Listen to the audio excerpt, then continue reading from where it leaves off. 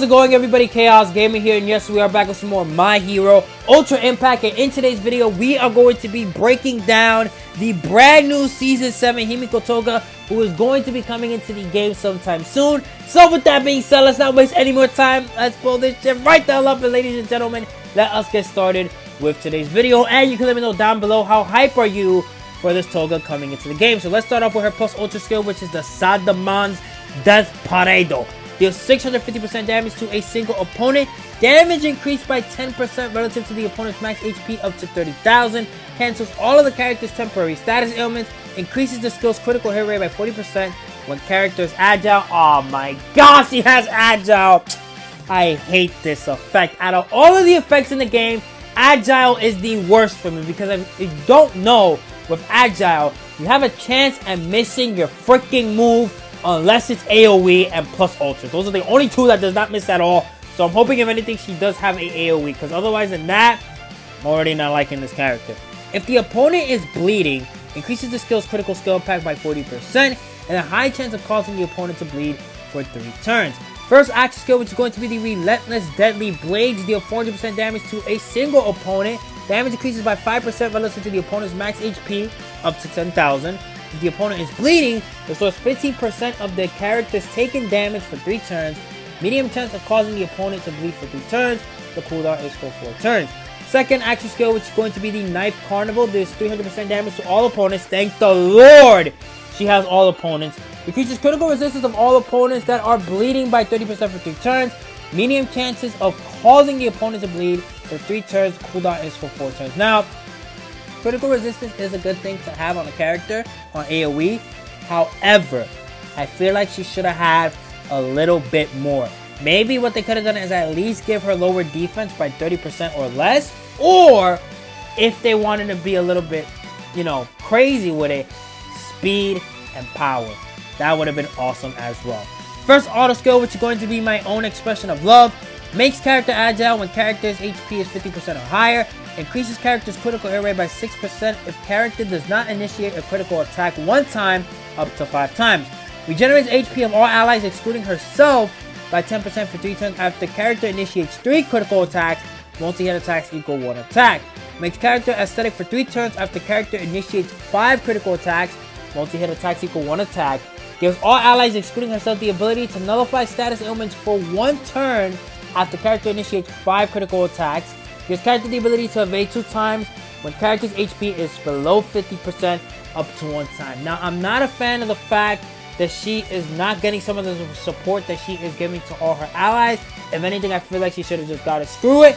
And basically with this character, you want to make sure you have a support memory or a character on the team that is giving her boosted crit rate, because if she's getting boost crit rate, she's going to be getting all of these effects for free. Second auto skill, which is going to be the Innocent Transformation, increases max HP of all STR type allies by 25%. When character is agile, gives character ability to penetrate. So this is the 3rd STR type character in the game that has penetrate. The first one was Himiko, second one was the Midoriya, and then finally we have this Toga with it. And increases character's bleeding hit rate. After 2 turns pass while character is agile, gives all allies the ability to evade 1 time up to 3 times. This does not affect guests. When character's HP is not agile, increases character's critical resistance by 30% for... No, oh, never mind, my bad. It's just permanent. Why do I even know why I said for turns? Character's critical resistance by 30% and restores character's HP by 20% relative to the damage dealt. So overall with this character, I don't know. I'm going to be honest. I feel like you could skip her and you'll be just fine. But if you are a big Toga fan, by all means, go summon for her. Go crazy, go stupid, go bird. Now let's take a look at her art real quick. So this is her Honor Wicked art right there. This looks like from the new quirk skill set that we are going to be getting in Ultra Rumble later on in like 2 days from now. So I like this art right here. And then the Awakened art, I definitely like this one. This one looks sick to me. The only thing I wish they added, and it's just a small little change, I feel like it doesn't affect it at all, add more clones in the background. Or, you know what would have been sicker? They added like the twice clones, and then you like see for a couple of seconds, you see like Uraraka's face, Froppy's face, and the other characters' faces that were in that fight right there. Oh my god, that would have been absolutely sick. But now let's take a look at the support memories that are going to be coming with this Toga. The first one being Gazing as They Grow. If anything, this is not coming with Toga. This is the support memory that is going to be releasing for Club Festival, which is coming out in 2 days. Actually, no, tomorrow. My bad. What the hell? Increases characters plus Ultra Move Skill Impact by 40% when equipped by a UA High Class 1A character. If there are any UA High teachers on the team, reduces damage to all allies, excluding character, by 20% for 3 turns, up to 1 time, and gives them the ability to cover allies for 3 turns, up to 1 time, and every 3 turns increases characters plus Ultra Gauge by 20%, up to 2 times. So overall, for a defensive character, I could see this. I can see this being okay. But let's take a look at the art right here. Like the art, I like it. They cooked with this, man. Absolutely cooked with this for free. Now let's take a look at the other support memory that is going to be coming out after this ad, real quick, I guess. This one being All My Blood to You. When character is agile, increases character's critical hit rate by 45% and critical skill impact by 20%. Increases character's max HP by 30% when equipped by a female character. After 2 turns pass while character's agile, reduces character's cooldown time by 1 up to 3 times. Regenerates character's HP by 10% for 3 turns when character's HP is below 50% up to 1 time. Now, I feel like this support memory is just missing one more thing, and that is speed. If it would have boosted speed by at least 30%, this would have been an awesome support memory to have on the Toga. So, the art right here, it's looking clean as hell. Oh my god. They are cooking with this one right here. But let's take a look at what it does. Level 1. So the numbers go down from 35, 20, 30. Wait, 30 is the same no matter what. Okay, never mind. So 35, 20, then 40, then 45. And then you gain the extra effect at 45% to critical hit rate. Okay. The SR support memory now that is going to be featured on the banner. It is Unleashed Tenacity. Increases character's critical hit rate by 30% when equipped by a STR type character, and then increases character's critical skill impact by 25% if there are any villains on the team.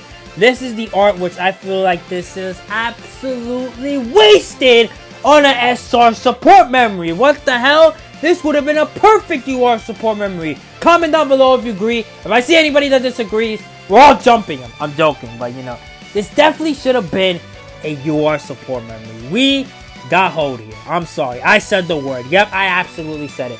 Next SR support memory is going to be This Is Me. When character's HP is below 50%, makes character agile for 3 turns up to 1 time. I will never put the support memory on a character unless we have a climax battle that requires you to be agile. If that is not the case, you can miss me with this. And gives character the ability to make a last stand 1 time up to 1 time. When character is agile, increases character's critical hit rate by 35% and critical skill impact by 35%. It's the art with our boy on the screen, Shoji. Hopefully I'm saying his name right. And I'm guessing that's in terms of the support memory and everything else that is featured on the website. Yep, that is. Oh, actually, one thing, but we could go over to the Discord and figure that out. Actually, yeah, let's just go to Discord. So I'll be right back with the Discord. Ready to go, folks. Alright, now here we are on the Discord checking out additional information that we have probably missed out on the website. So with that being said, let's get straight to it. So we got the Club Festival Support Special Sale that is going to be out. As you know, they always feature a bunch of stuff to try to make you waste money, but don't ever fall for the trap unless you really need it. Next, we got the 5th Club Festival that is going to be going on. Only green characters and MND characters get an advantage, but we already know all the time when we do Club Festival, that really doesn't matter. We just need the team that will work the best up against the enemies that we're going up against on that specific day, which, as you guys already know, that I'm going to be doing every day, covering what bosses we are going to be going up against. Next, we have the Halloween special lineup UR recruit tickets, which, again, waste money. You get a character off these tickets, which is like 40, 50 something bucks, I don't know. We have the Club Festival Support Battle Select Recruit, which Hawks and Toga are going to be featured on. Toga, a yellow character. Hawks, also a yellow character, which is not just Hawks on that character. It's Hawks and Endeavor. Next, we got the Climax Battle Select Recruit. So, if you guys earlier remember what I said, was that I was going to bring up the fact that we are getting Climax Battle All Might is returning.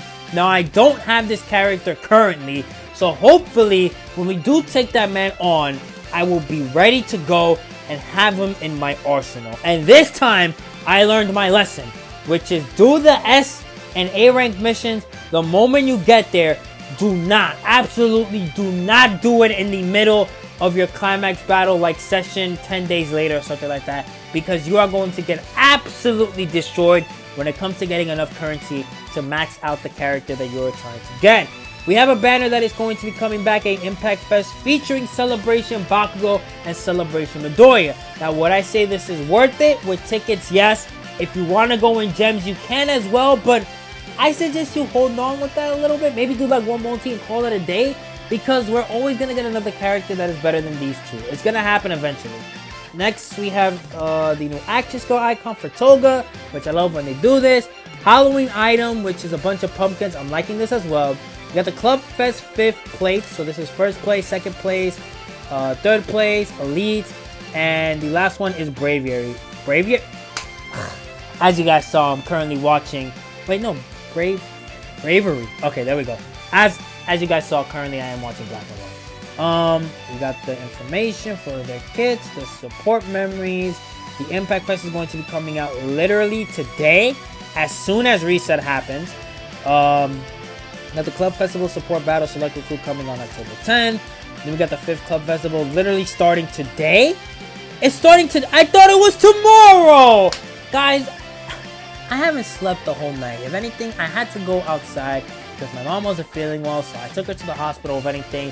And now, they're gonna start this literally the day of Sparking Zero. What the hell, dude? Absolutely insane. We got the TV's Anime 7th Season Climax Hot Picks that are going to be coming out on October 11th. We have the Ultra Impact Character Select Group that is going to be coming out on October 13th. The Assemble Battlefront event, which is going to be coming out with the Toga on October 16th. And basically anything else that I need to know about. These are the stage rules, I'm assuming, for All Might, but we'll go over those when All Might comes out. So with that is where we're ending today's video. I hope you guys enjoyed. Be sure to like and comment if you want to. You don't have to, but it's always greatly appreciated. Also subscribe. Again, let me know down below how hyped for you Toga. And with that, I'll see y'all next time. Peace.